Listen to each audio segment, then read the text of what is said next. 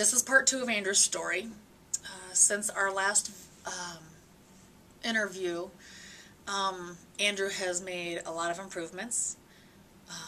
Like he said earlier, when he was first diagnosed, we flew up here because it was either D.M. Anderson in Houston, Texas, or Mayo. Those were the only 2 hospitals that would really want him.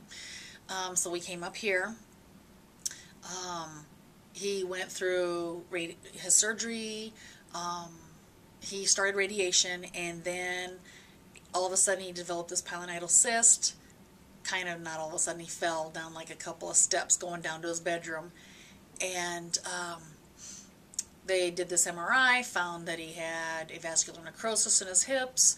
So after multiple surgeries within, I want to say 7 months time, radiation went well. He didn't have nearly as many side effects.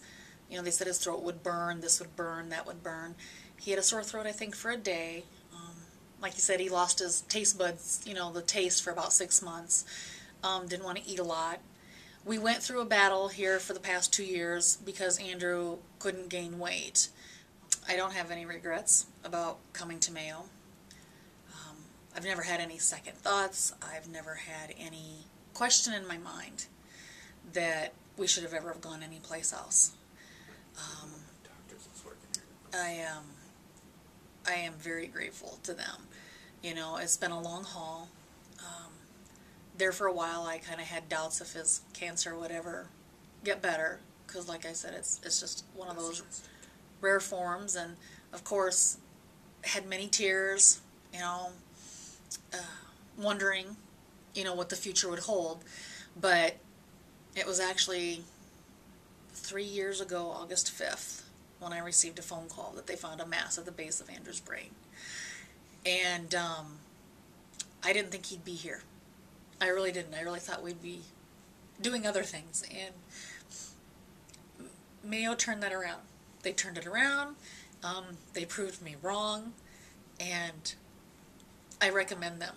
I recommend Mayo to anybody who has problems. And I have had other people tell me, oh, you need to go to Mayo. And I've said, oh, already been there, Don't have to tell me twice that we need to come here. It's worth it.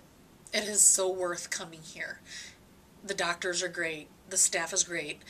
I don't think we've ever had anybody be rude to us, mean to us, or anything.